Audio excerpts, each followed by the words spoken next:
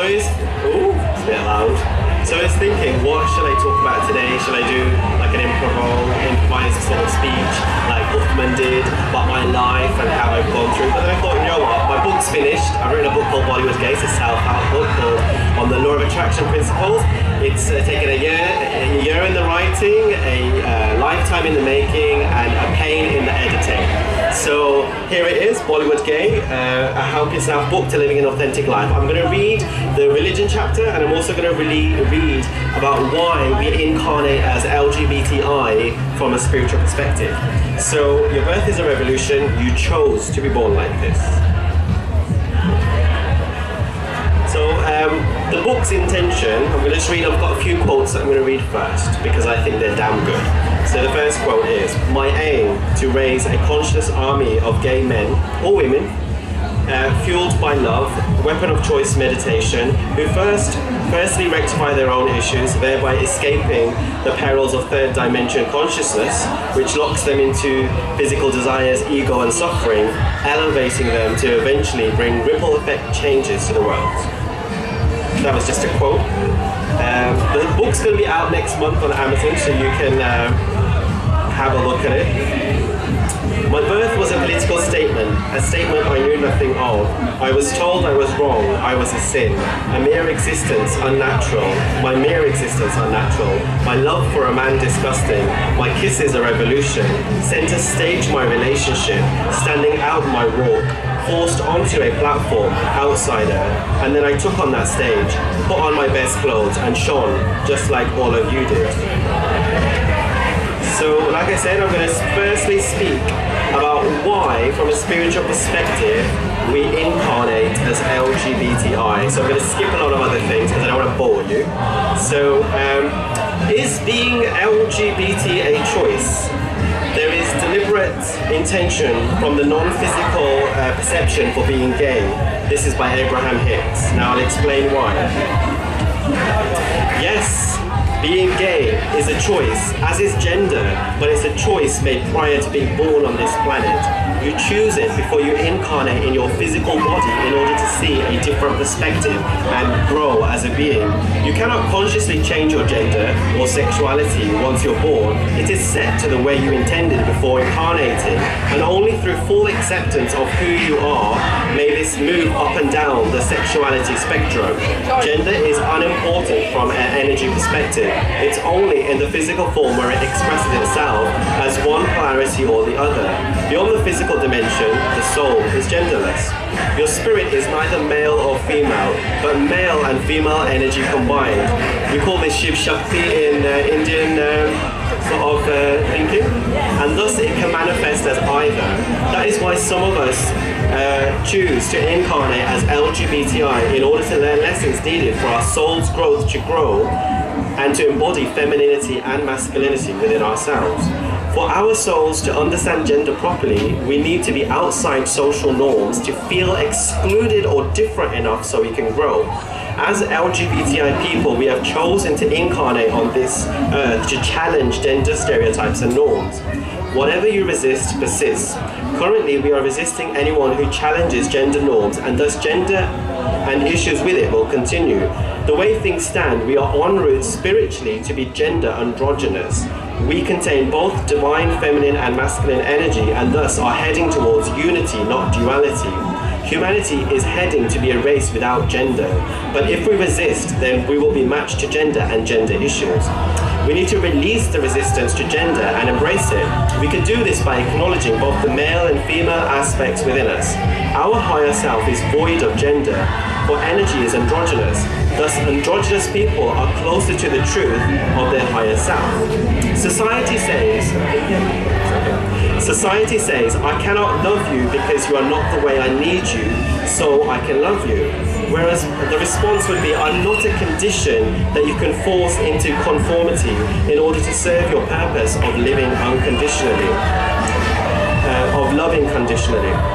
You have come forth into the physical realm to say, I am that which I am, and I won't change to please you. And if you don't like it, it's not my problem, it's yours. See, happiness is an internal, independent task. It's up to you to help someone to be happy. It's not up to you to help someone to be happy or to love you as a result.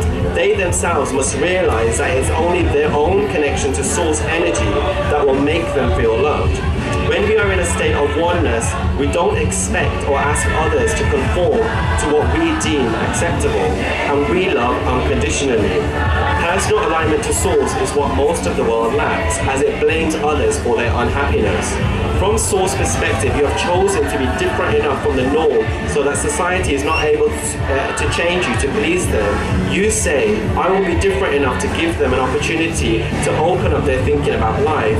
If they care enough about loving me, they may be guided back to their source and their joy. If anyone tells you otherwise, it comes from their disconnection from source, and that's why you experience the pain in the words when they say your life is a sin. You come for variety, expansion, and diversity. Our consciousness wants a different kind of experience so that it can learn how to come back to alignment with our true self. In a society that is based on conformity, it's our variety that is the balance and strength for expansion. We incarnate, declaring to be different enough so that laws won't be able to contain us, not to teach a lesson to the world, but to tell others they are barking up the wrong tree when their happiness depends on our conformity. You come forth as an angel to want others to understand that they will never find joy by trying to change you. They cannot control you. Indeed, there are not enough resources to control you. Those who do not conform to binary concepts of gender are powerful teachers. We are powerful teachers of unconditional love, compassion, and authenticity. We come wanting to be different than most, a difference that cannot be socialized. So many people have been square pegs rammed into round holes. So now energies come with a greater difference. You are born with something that can't please society. It's up to them to please themselves. And spiritually, they say, just a side note, that there's going to be more transgender, there's going to be more LGBTI people incarnating on the planet, because we are here again to reinforce the message that we will not be square pegs shoved into round holes. All right. So find alignment with who you are. Your purpose is stronger, and you're not influenced by what others think. You come with a deliberate intention. Your consciousness wants a different kind of contrast to expand. Diversity is a platform from where all evolution comes forth, to acknowledge ideas and exist and expand them further. This is happening in large numbers now, where people are born into bodies or situations where they have driving impulses very different from everyone else. So yes, being gay and lesbian does come with a lot of challenges. This allows our consciousness to expand. Expansion helps the whole universe understand a different perspective and grow. In a way, we are helping the whole living, breathing organism of the universe to learn and develop. From a reincarnation perspective, we all choose the lessons we want to live on Earth in order to help the all. That from where all we come from, to expand. We are interconnected as one being. We are droplets of water in the huge expansion of the ocean of the universe, of life. We are not separate from one another. It's a holographic illusion which makes us think as such. Energetically, anatomically, you and I are not separate. Thus, whatever I experience, learn, expand upon, ultimately helps you. Being LGBTI also comes with spiritual advantages. We get the opportunity to question gender stereotypes, go outside the gender box altogether, and ultimately get to know the soul. We learn to transcend the physical, to fall in love with the soul. Love should not be restricted. If both parties practice sex whilst in alignment, love backs that union. Growth also comes from experiencing the pain of being told that what we're doing is wrong, as it creates extreme expansion for us. We have to face ourselves and be honest about what we are, which allows us spiritually to align with our true self. I'm going to talk a little bit about transgender, but I'm not going to go for the full shabam that I've written. So why do some people come as transgender? Again, it is a pre-birth intention to search for identity. A transgender person's main intention for this life is authenticity. To find authenticity, you have to be inauthentic. You have to live a life where you are lying to yourself and experience an identity crisis by feeling void of identity or in the wrong identity. Gender identity is second to choosing to be human. Transgenders spiritually choose to experience contrast through their self-image, self-reflection, and self-expression. They are here to learn that they can only be truly happy if they accept who they are. With transgender individuals, they come into the physical form with the gender they initially chose, but do not feel they fit into it. They incarnate as male, but don't identify with that gender, and vice versa. This causes resistance. The first step of the healing process is to release resistance to the gender you were born in. Resistance to your gender keeps you stuck in that gender, whereas focusing positively towards that gender enables you to release it. Then you can choose a body and lifestyle that reflects the real you. This is not the same thing as trying to force yourself to be the thing that you want to change. Forcing yourself can be detrimental to your health. So no one comes to this to conform on this planet. We are unique in ourselves. So go live happily on your own terms and let people deal with it or not, as it's none of their business. Simply love yourself unconditionally. Trying to figure out why people are the way they are takes you out of alignment with who you really are. In a desire to understand why anyone else is living the way they are, you are not syncing up with who you are and why you are here. Your job is you and your connection to source. You can never fully understand someone, for you are not in their shoes, and nothing is permanent. Everything is always in flux and changing. So that was the chapter which was about why we incarnate as LGBTI. The reason why I read that one was because firstly it's the title of my topic, but a lot of people want to know why they spiritually are who they are. I've questioned the same, like my partner said earlier. He sometimes, even still now, questions to be straight and it would be easier for his family. And in a lot of religious texts it says that it's a sin or they don't talk about it. And for myself, I wanted to get deep into the reasons why I believe in reincarnation, so I wanted to really understand the concept of why souls decide to do this, and it's for expansion and growth. And now I'm going to talk a little bit about religion. I'll probably summarize it as well. But because from an Indian perspective, like my mom would say, for example, that, oh, you know, you're gay because it's bad karma you did in a past life. And I don't agree with that, because I don't believe, from a spiritual perspective, karma is clean. The slate is cleaned when you die and then you come back. You choose what lessons you want to take, and I prefer that as opposed to being a victim of whatever you've done in a past life. Karma is instant, and meaning that if you're angry today, you're more likely to get someone giving you back your comeuppance there and then. So moving on to the religion chapter, which might hopefully doesn't ruffle any feathers. Okay. So, at your essence, you are energy, neither created nor destroyed. You can call this energy the soul, spirit, or consciousness. Regardless, your essence is pure love energy. It has no religion, for it is universal, non-sectarian. You are love. Right. This chapter is called Religion of Man versus Religion of the Soul. Religions try to reduce sexuality to the physical, when in reality this is not the case. When people are attracted to each other, it is due to their vibrational, energetic match. It has nothing to do with their male or female exterior. Quite simply, it's a mutual exchange of energy that brings them together as one. It's interesting to know that throughout history, the stance on LGBT issues has evolved, regressed, or even stagnated. I studied Egyptian archaeology for my first degree, and I did an essay on this, about how in the ancient times, in the Roman, Greek, Indian, Middle Eastern times, homosexuality was revered. But the modern day story is very different.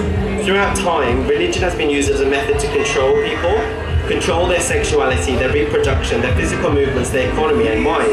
It has helped a lot of people, of course, but it has also been a great profit maker. From a spiritual perspective, religion is seen as an ideology that is stagnant and still. As humans, we are constantly evolving and expanding. Our connection to that what we call is God is unique and evolving. My partner mentioned that too earlier, about having your own personal connection to God. I myself, like him, we do not prescribe to any dogma. Thus, spiritually, religion is seen as a map with directions on it to all those who want to follow it. It's a guide. However, a real connection to God is, and always has been, a personal one. Spirituality cultivates this unique connection without dogma or regulation. It quite simply states, make your own rules. We tend to absorb, which is ironic, we tend to absorb the religion that we were born into. and fellow customs according to that. Thus, there is great danger in blind faith. We need to use our own intellect and logic to deduce whether this particular religion indeed reflects the person who we are. Does it serve me? Have I read the sacred text and understood it? Do I believe it? Has what's been written inside been written by the founder themselves? Does it embody sacred rights for all? Surely God is a loving being who values and includes all. Does it include women's rights, homosexual rights, animal rights? Does it need to? Is all life sacred to you? There is no right or wrong answer, and only you can decide. Certain religious texts were written many hundreds or thousands of years ago after the founder died. So has interpretation gotten in the way? Has the word of mouth been distorted? Do people follow this particular religion? Do they embody it? Are they peaceful? Are they loving? Religion is complex and personal to me. I say create your own religion and your own connection to God. Know what feels right and wrong for you. When you connect to the higher forces, love should pour from you. Judgment and ego should dissolve.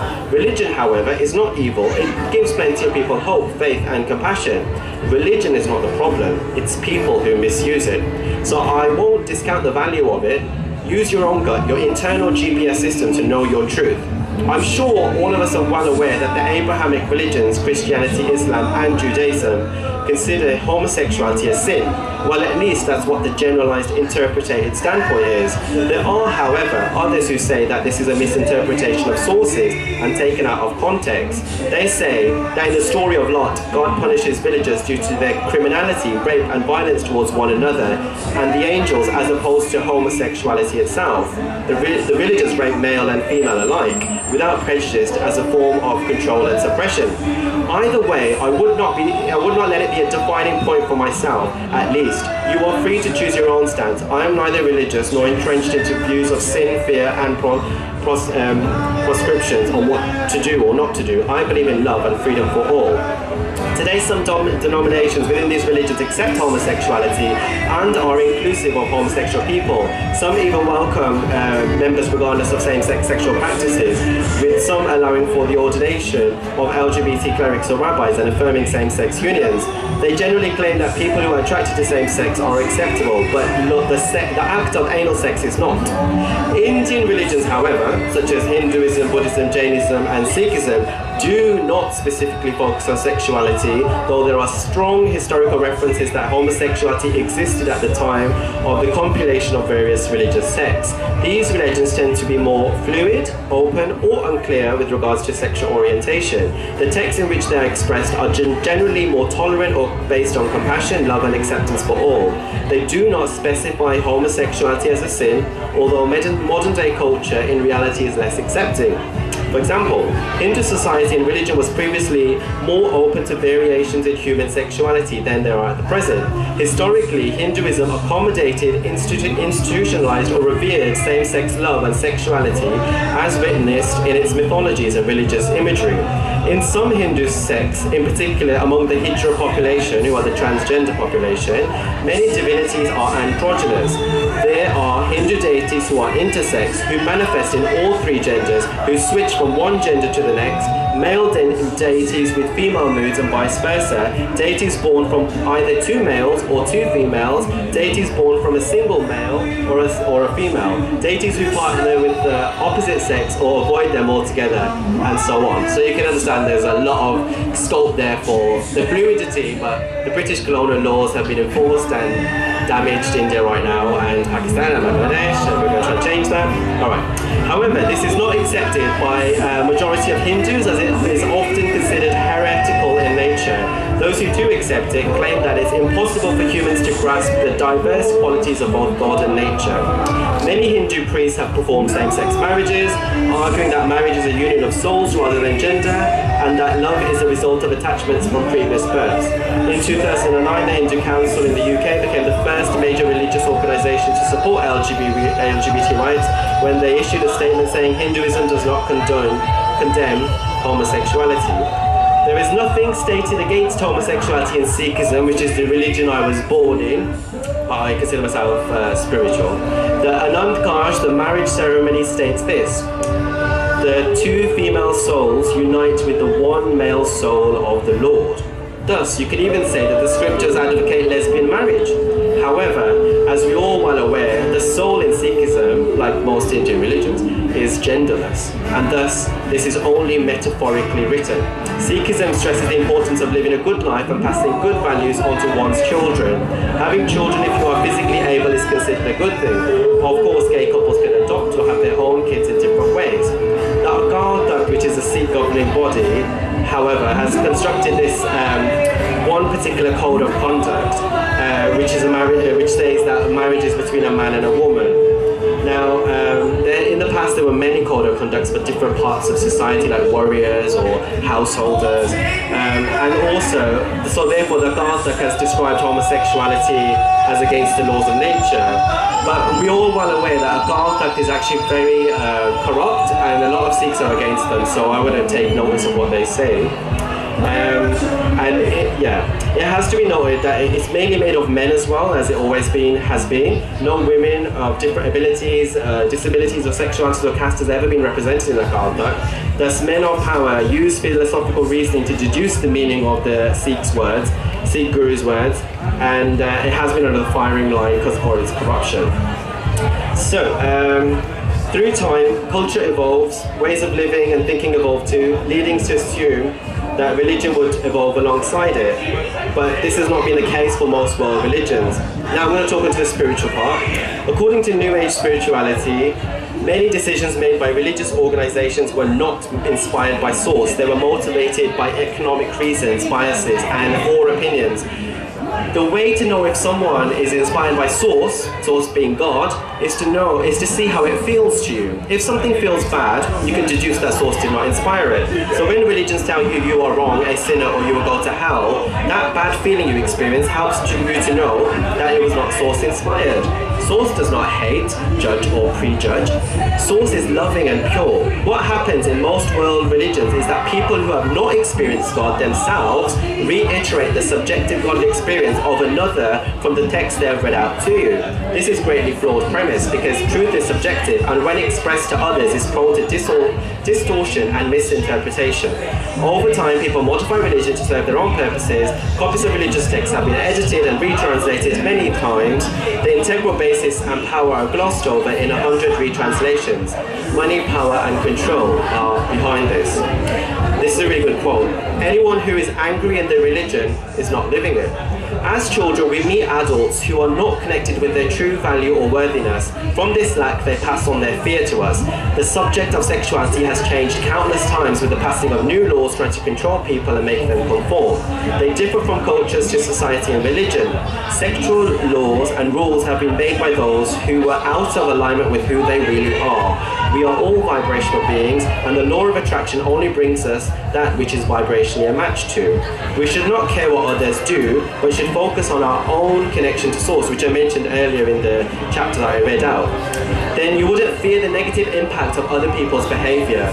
But due to ignorance, fear of what others might think, we create laws that bring exactly what we don't want towards us. It is of course the case that these topics, the topics that we push against are more likely to occur with ferments. The topic of sexuality is the same. I'm going to skip a little bit and go more towards the end. Right. Should you go against religion? By shouting no at religion will cause resistance within you and from your own connection to God. Thus, don't make it a life-changing issue and let it go. By giving up resistance to religion, you will feel better. You have to come into alignment with who you are.